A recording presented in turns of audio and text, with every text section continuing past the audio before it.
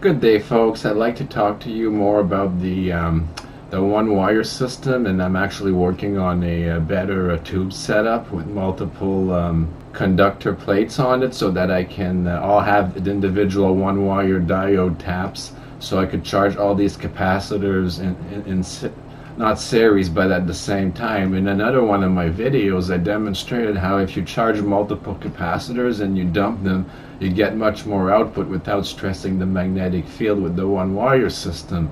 But now the key lies in how do you trigger the mechanism using zero or very little current.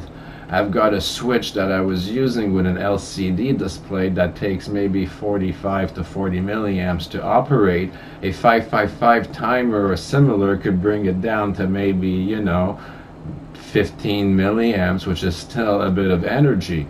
So here I am, looking around how I could find a tying mechanism to trigger the cap dumps. So let's say I've got 12 charging capacitors here, and I want them all to dump.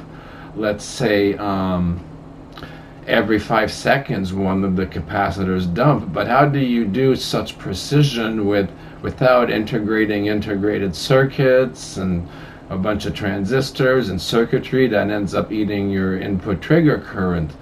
So, here I was looking at the time here. You might wonder why I'm holding the clock. So I'm going to get to that. And basically, as I was looking at the time, it occurred to me that the switch is right here in my hands, folks.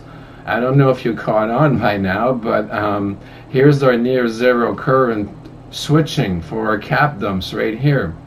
All we have to do is use the actual switching of the clock mechanism, a tiny little magnetic strip glued on the needle, and a Hall sensor at every 5 seconds glued on the back of the plate. These all trigger your individual capacitors, and they're all timed with the clock. And of course, because we're just using tiny little bitsy pieces here, it's not really going to stress the input very much, and a single battery will give you a trigger for months.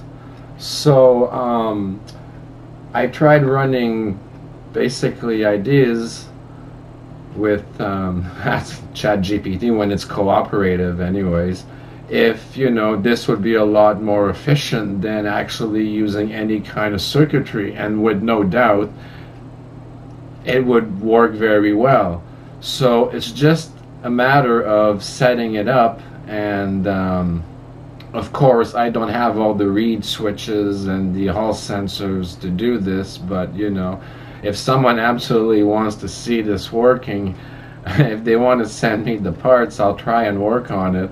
Find a good clock that I can, even this one would work not bad, but this is my clock. I don't want to take it apart, folks.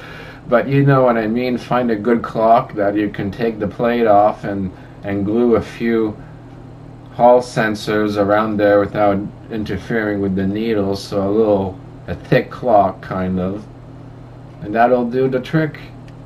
So anyways, let me know what you think, and always looking forward to your comments, folks, and have yourselves a great day.